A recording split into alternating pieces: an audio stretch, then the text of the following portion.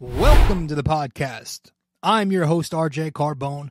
You are listening to BD4, where there's no better way to get your Yankees and Knicks analysis.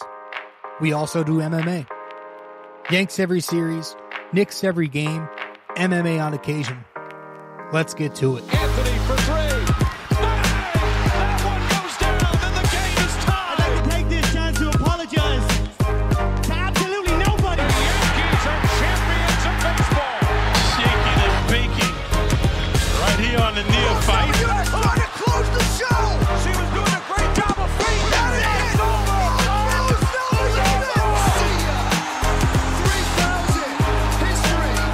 Coming up, so Yankee. Don't you regret not coming to the Knicks? Don't you regret not coming to the Knicks?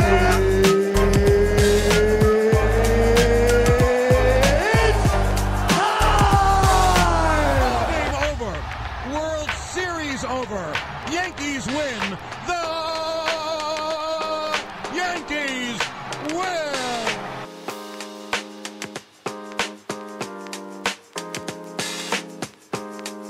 Woo! Well, the Yankees are one win away from the American League pennant, which means they're one win away from winning from getting to the World Series. Folks, the Yankees haven't been to the World Series since I was in middle school, in the 8th grade. That was the last time they made the World Series. They're one win away from the American League pennant. These last couple of nights have been absolute chaos. I mean, by far, the wildest two baseball games that I've experienced in my life. Now, I was born in 95. Okay, so there may have been some that I just don't remember. But going back as far as I remember, this is the wildest two-game sequence of Yankees games I've ever watched. The range of emotions from the lowest of the lows to texting my buddy, let's rebuild in the off season. And then not 10 minutes later, texting him back saying we're winning the whole damn thing. That's baseball, man. Like, it has been the wildest two games of my life. You know, the first 6 games of this postseason for the Yankees have been fun. They've been very fun. I've felt the energy. Maybe some beg to differ, but I've had a good time. But these last 2 games, it's like, oh, this is the fucking playoffs. Like, this is baseball in October, man. This is what it's about. And I am now going into tonight. Now, I'm recording this Saturday, October 19th. It's 2:45 just about. So we're going into tonight the most excited we've ever been going into a Yankees game. You know, I mean, this is going to feel just like it did going into that game against the Astros in Houston when DJ hit the home run in the 9th. That's like the nerves or the energy, the excitement that I'm going to have, the stress is going to feel like that. Maybe not as much because the Yankees are up 3-1 in this series, man. Which, you know, if you follow me on social media, you wouldn't think that. Please don't follow me on social media. I'm warning you now, don't follow me. When I plug my socials in a couple of minutes, like, ignore that. That shit, when I'm on social media during the game, during the heat of the moment, I'm the most irrational human being ever. But I always say, if you listen to my podcasts, I make some sense. So subscribe to the show, not to me on social. Subscribe to my podcast on Apple Podcasts, YouTube, Spotify, all that. BD4, where there's no better way to get your Yankees and Knicks analysis. We also do MMA. But we are talking Yankees, man, and that was a game last night where the Yankees eventually win. They eventually win 8-6. You had the righty rookie Luis Seal against the righty rookie Gavin Williams. Top of the first inning, Juan Soto with a big home run that you just needed to see it to get the Yankees up 2-0 early. Bottom 1, Cleveland answers back with the run. Ramirez hits the sac fly Top 2, Wells hits a home run, 3-1 Yankees. Good to see that. Off a high fastball. Gavin Williams finishes his night, 2 1/3, 3 runs. Stephen Vogt continuing to tax his bullpen. Bottom 3, Josh Naylor with an RBI. I don't know how he got to the ball. He slaps at it at the end of the bat, picks up a base hit to left center. It's 3-2 Yankees. 3-2. He cuts it to 3-2. That was the same inning where prior to that at-bat, Wells mishandles a throw to second base on a stolen base. Kind of hesitates to make the throw. And then off the Naylor base hit, Verdugo in left field hesitates to make the throw home. Throws it to third, allows the runner to advance to second. So the fundamental shit continues to be a thing. Luis Gil goes 4 innings, 2 runs. We'll talk about that later. Top of the 6th, Giancarlo Stanton. Wow. Is this guy a postseason performer? Wow, is he worth every single penny? Bargain. He gets 4 straight fastballs. Don't know why they're doing that. I don't know why they pitched to him. I would have intentionally walked him. Home run from Stanton.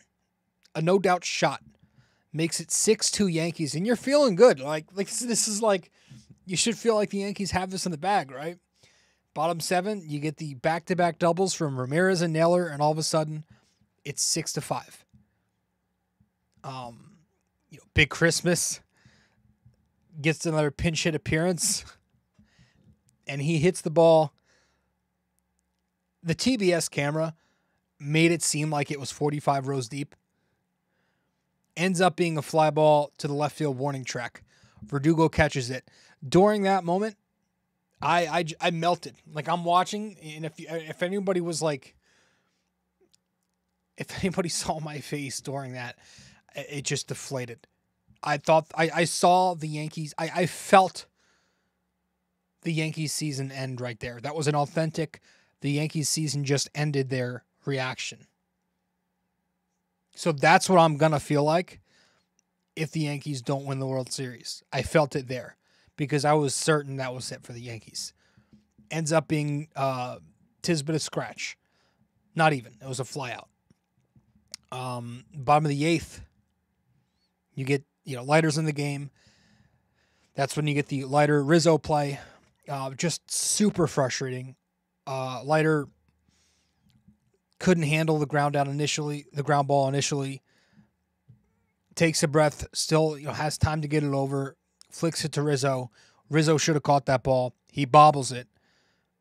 And now Fry's on first base with an infield single, and the tying run comes across. It's 6-6 after 8. Top of the 9th, though, thank gosh the Yankees answered back. Because if this thing had to go to extras, they are not winning. 1 inning further, even. They're not winning it. Verdugo gets a run across with a ground ball to shortstop. Rocchio can't handle it. Run comes in. And then Gleyber Torres with a big base hit up the middle. The guy continues to just be super consistent for the Yankees. Absolutely bringing Gleyber back next year. It's 8-6 Yankees. Bottom 9, Tommy Kahnle comes in, and he gets the save despite putting 2 runners on base. And the Yankees win 8-6. So the Yankees, after going Luis Gil, they go Tim Hill, Jake Cousins. Finally, my boy got an appearance. Clay Holmes, Mark Leiter, and Tommy Kahnle. Those guys go 5 innings, 4 runs. The Yankee bats score 8 runs on 10 hits, 3 home runs, 3 walks. And they were 2 for 6 with runners in scoring position. I think their best clip yet this month. Torres goes 2 for 5 with an RBI. Soto goes 1 for 4, home run, walk, RBI. Judge 1 for 4 with an intentional walk. Stanton goes 1 for 4 with a home run, 3 RBIs. Rizzo 2 for 4. Volpe 2 for 4 with a stolen base. Wells 1 for 4 with the home run and RBI. Verdugo 0 for 3 but a walk and an RBI. And then Jazz goes 0 for 4, 3 strikeouts and a sac bunt. Which, speaking of Jazz Chisholm, we've got to figure out the cleanup spot. We've got to figure out what we're doing at cleanup. It's kind of a game of musical chairs at the moment ever since they took Wells out. which I'm not like, keep Austin Wells where he is. He's clearly more comfortable batting lower in the order than cleanup. It's a big difference for a rookie to bat cleanup for the New York Yankees versus batting 8th, where a catcher is supposed to be. Keep him there. He's clearly more comfortable. Let him hit there. I do want to see a lefty in the cleanup spot. And I would prefer that to be Anthony Rizzo. A lot of people do want Giancarlo Stanton batting cleanup after Aaron Judge to provide that protection. I love Stanton where he is at 5. I think that's his home, and that needs to be his home for as long as the Yankees have him. Also, I want a lefty there because I want to be able to, 1, split up the righties at 3 and 4. And 2, I don't want to stack lefties at the bottom of the order 7 to 9. Because if you bring Stanton up, that means you're going to be doing that. So, personally, if you're asking me, the couch coach, what I would do, I would probably go, Torres, Soto, Judge, right, left, right. And then I would have, at cleanup, I would go Anthony Rizzo, Giancarlo at 5, Jazz at 6, or Cabrera, to be honest. I don't think Jazz can play anymore. But you got a lefty there. And then Volpe, Wells, Verdugo, 7, 8, 9. So you got right, left, right, left, right, left, right, left, left.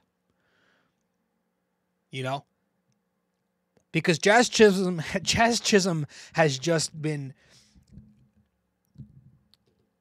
so bad. I don't know. I'm trying to find an adjective that makes me feel that's like aggressive and strong enough, because he's been so disgustingly bad.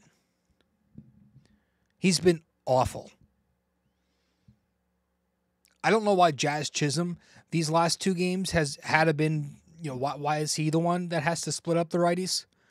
In game 3, it could have been Verdugo in that spot. And then last night, I think it should have been Rizzo in that spot. Because Jazz Chisholm has provided 0 for this team this entire postseason. 0 offensively. His numbers have been abysmal. He's batting .129 with an OPS of .440 this postseason. That is not playable. He's played every single game. That's not playable anymore. He's going up there and he's taking these long hacks, big giant loop into his swing right now. There's just so much swing and miss on it. So many swing and misses. And he's getting a lot of pitches inside the zone. And he's just not even close. He's swinging at junk in the dirt. He's going up there with no approach. And that's why I'll continue to say, Jazz Chisholm's not a good hitter. I'm not saying he can't hit. He can hit a little bit. But it's the approach. He doesn't have an approach. His 2-strike approach is abysmal. It's a guaranteed strikeout the minute you get to 2 strikes. And I don't care if it's 2 strikes with him ahead or behind in the count. And that was my concern, by the way. I mentioned this on a couple episodes before the postseason began. I was concerned about Jazz in the playoffs. How would he handle playoff pitching with the approach that he brings to the plate? He doesn't bring one. And he's not providing any protection for Judge. You're seeing them pitch around Aaron Judge last night to get to Jazz. They intentionally walked Aaron Judge. They were giving him all off speed outside the strike zone. So the kid's just not producing. He opens his mouth and he hasn't done anything to back it up. We love him when he hits. It's fun. Be cocky and you're hitting. It's one thing. But you're not backing it up. You just look like a fucking fool. And Jazz Chisholm's a fucking fool, who, quite frankly, I'm getting tired of watching. He can't hit in the playoffs. He's not been hitting in the playoffs. This is a kid who was born in the Bahamas. He played in Miami his whole career, so maybe he's just not used to cold weather. But that spot needs to go to Cabrera. It needs to go to Cabrera yesterday. Cabrera got on base in the couple games he played in the LDS. He had the double in the first game, and then when they played him next, I think game 3 maybe, he walked 3 times. Cabrera has to play over Jazz. Jazz can't clean up. I will finish by saying that I think Giancarlo Stanton at cleanup, for those who want that, it's understandable. You know, for the sheer potency and the upside that Judge Stanton consecutively can bring, just in terms of fear factor. You know, and also you're keeping, if you do that, you can keep Rizzo at the bottom of the order as a secret weapon. I understand it. But we do have a right-handed pitcher on the mound for Cleveland tonight. So I would like to see Rizzo there. I think that'd be perfect. I really, like, all these years I've been advocating for the Yankees to get lefties. So we finally have that, and we have this beautiful balance in the order where they're able to go left, right. That's kind of been my thing all year. So I like keeping that intact. It's just very difficult to match up with your bullpen. You know, it makes it difficult to create lanes for opposing managers. But, you know, Tanner Bibee's on the mound. I would love to see Rizzo at cleanup tonight. If he's cleanup, I think that's a big win. Speaking of bullpens, you know, Aaron Boone making noise on social media. Just, you know, the bullpen usage, the decision-making last night, I didn't have too big an issue with it. He goes Tim Hill, Jay Cousins, Holmes, Leiter, Canley. I was at the end there. Maybe this was just being a little irrational. I was calling for Garrett Cole. I thought they should have had him warming and ready just in case they needed to use Garrett. I thought Cole should have been in there. I would have went to him before Leiter.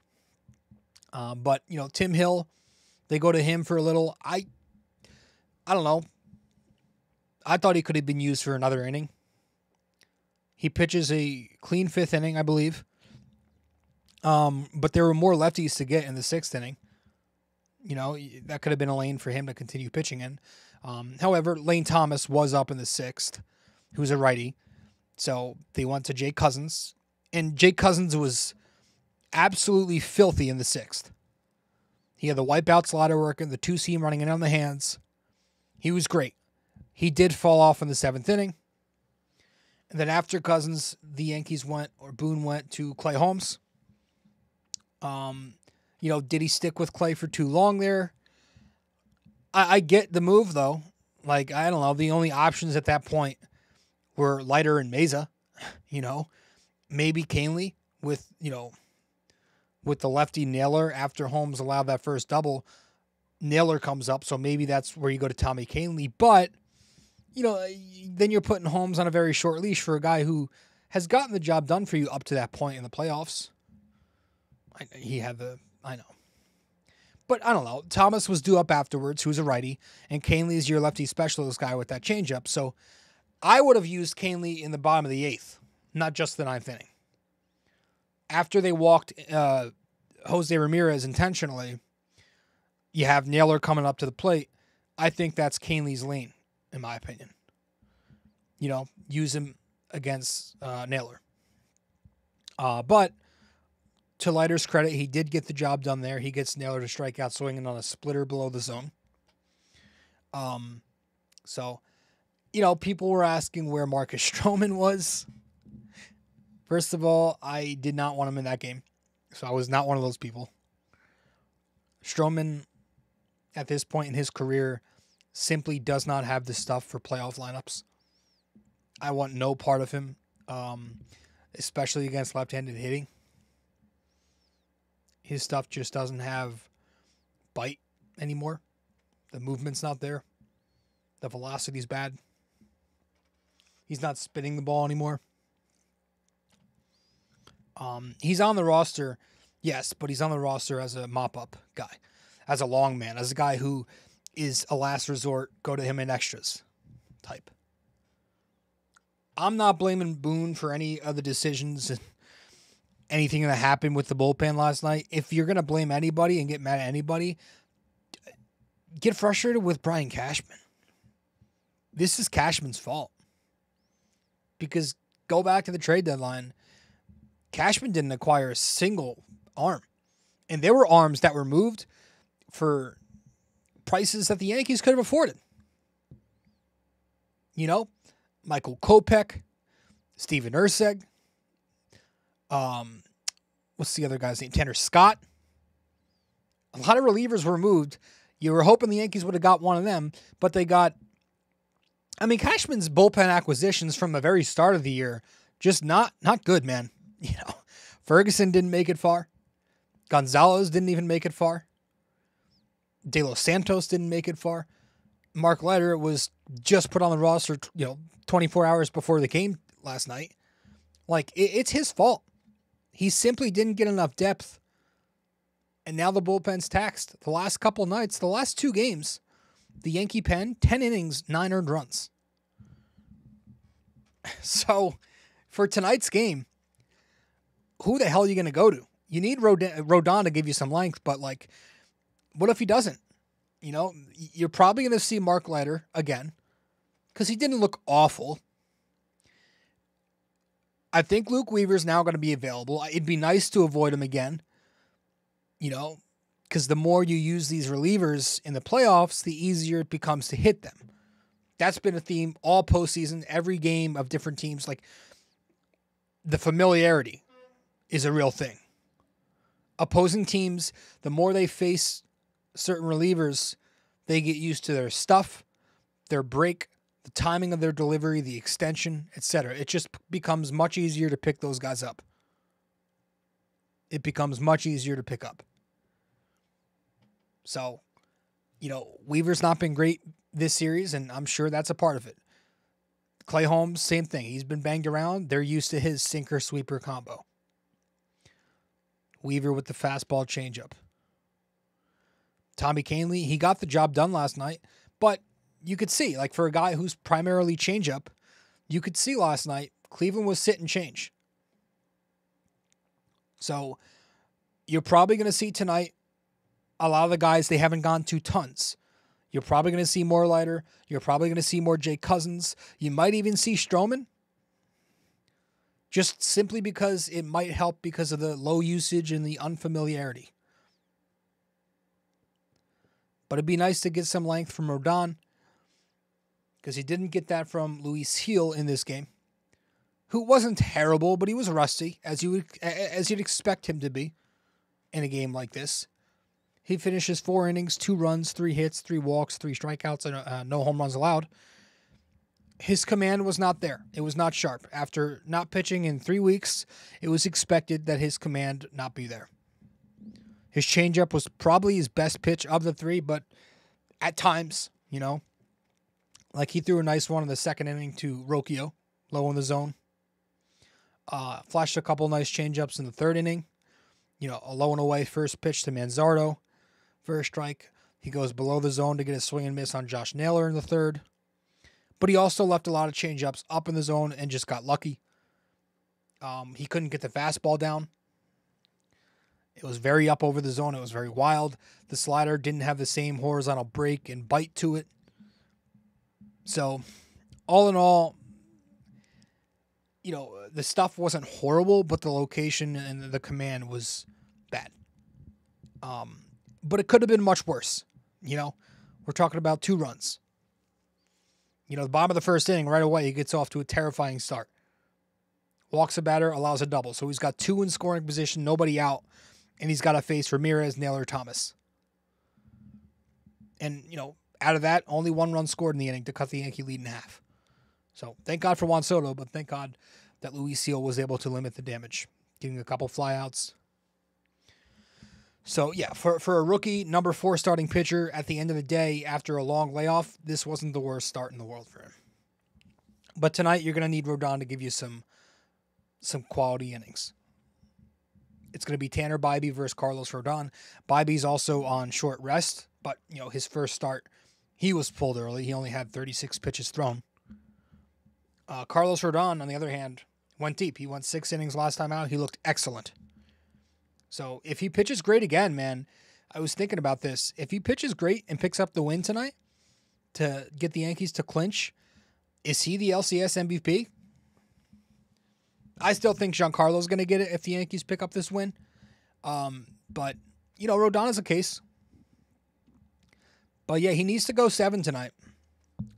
I would expect Cleveland to start a lot of right-handed hitters. I don't know why. I don't know if I'm missing something. If I'm Stephen Vogt, it's time to start Big Christmas. That guy should be in there. That guy is terrifying. I'm scared of him. I don't care about his track record. I don't care. I don't know much about him. He's just scary. I would go to that guy. He should be starting if I'm Stephen Vogt. Anyways, this is going to be a quick episode. We're going to wrap it up here, get to our break, and then we'll finish it with our trivia question. That'll be that. Stay with us. We'll be back in 2 minutes. Hey there. Thanks for listening in so far. If you enjoy this episode, please give us a 5-star rating and review on Apple Podcasts. And if you're on YouTube, don't forget to like, comment, and subscribe. Thanks so much.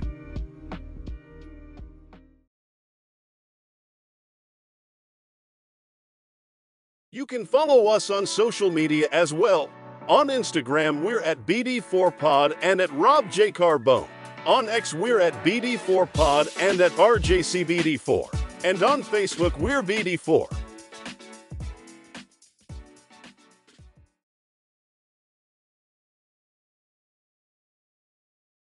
If you're interested in our website, just go to www.bd4blog.com. You can subscribe to our blog on there right on the front page. Just like on the podcast, we cover Yankees, Knicks, and MMA. Also on our website are the links to the different platforms for the podcast. Thanks so much.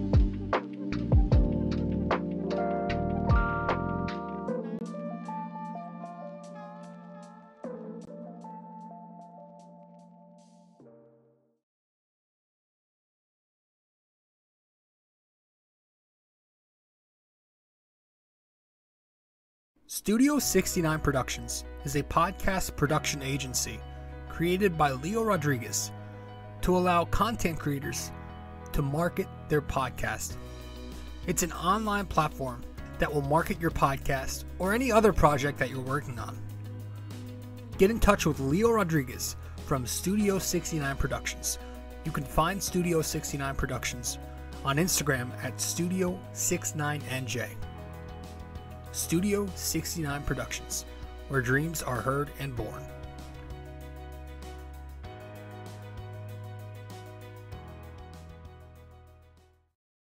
Thanks for listening to BD4, where there is no better way to get your Yankees and Knicks analysis. We also do MMA, Yanks every series, Knicks every game, and MMA on occasion.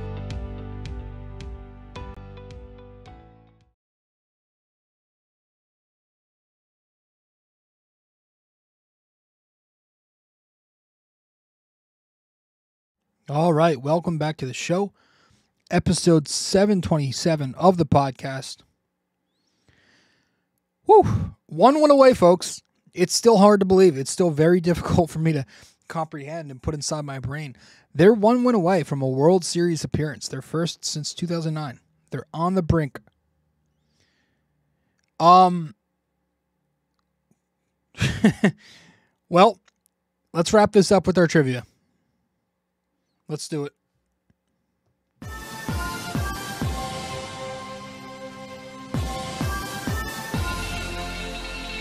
Okay. So, speaking of LCS MVP, a couple of minutes ago, which Yankees pitcher was the 2009 ALCS MVP? Andy Pettitte, AJ Burnett, or CC Sabathia? Which Yankees pitcher was the 2009 ALCS MVP? Andy Pettitte, AJ Burnett, CC Sabathia. Let me know the answer, folks. That's it. This episode's concluded. I appreciate it all.